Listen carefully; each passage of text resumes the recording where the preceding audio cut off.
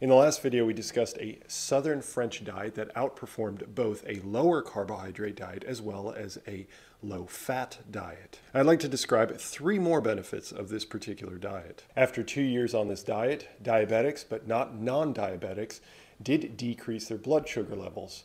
The second thing it also helped with was reducing their insulin levels. So they also measured insulin resistance, and sure enough, it also decreased. And the third thing is liver health markers improved for everyone, diabetic and non-diabetic alike. So what is this diet? I'll give you another hint.